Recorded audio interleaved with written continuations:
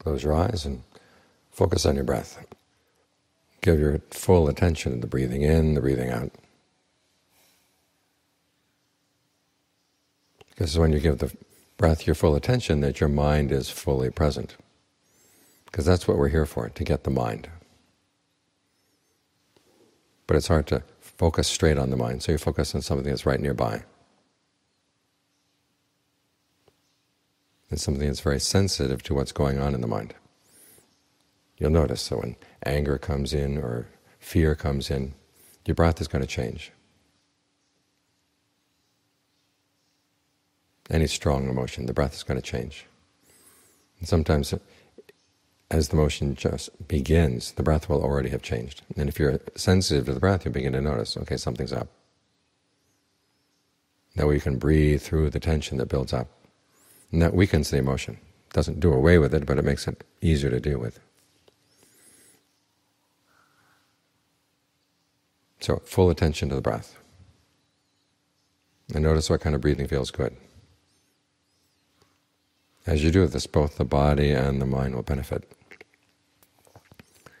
The blood flows more evenly throughout the body. There are no areas that get stagnant. That's good for the health of the body. But even more important is that it's good for the health of the mind. The mind gets a place to rest and develop a sense of well-being inside that doesn't have to depend on things outside. After all, the mind is the most important possession you've got. And if its welfare depends on things outside, you're in bad shape. You have to learn how to teach it how to depend on itself. And part of that is getting it to settle down, telling it to settle down and having it stay settled down so it really does listen to you. But there are other aspects as well. As the Buddha said, mind is your most important possession, but what are mind's most important possessions inside? In addition to the concentration, you've got virtue and you've got right view. Right view tells you that your actions really do matter. So it's important that you pay careful attention to what you're doing and saying and thinking. This is different from the world tells you all they care about is if you buy their stuff and then they're happy whatever else you want to do.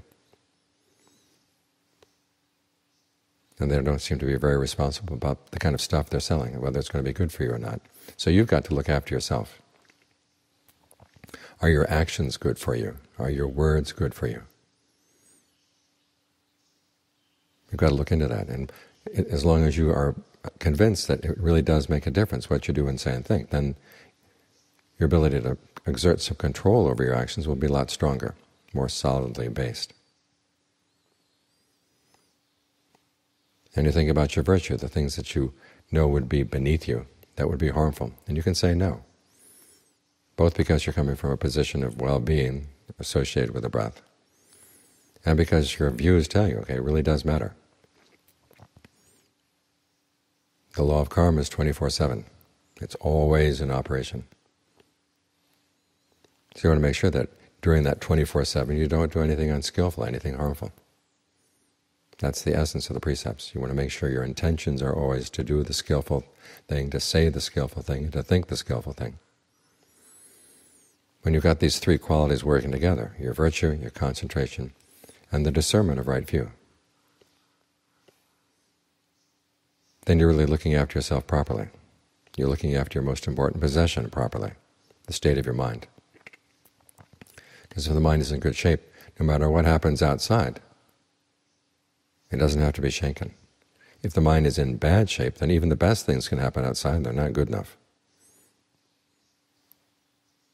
So focus on the state of your mind. Look after your virtue, your concentration, and your discernment. And you'll be investing your time in the place where it's most wisely invested. Looking after your most important possession, which is inside.